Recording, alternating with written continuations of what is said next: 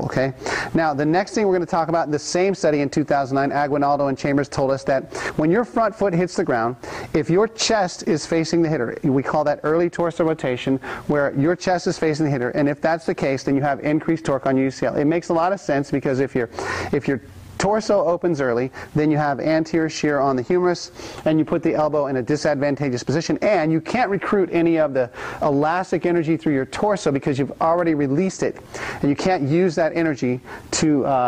attenuate the torque on your elbow. So that's called early torso rotation, another possible contributor to medial elbow pain.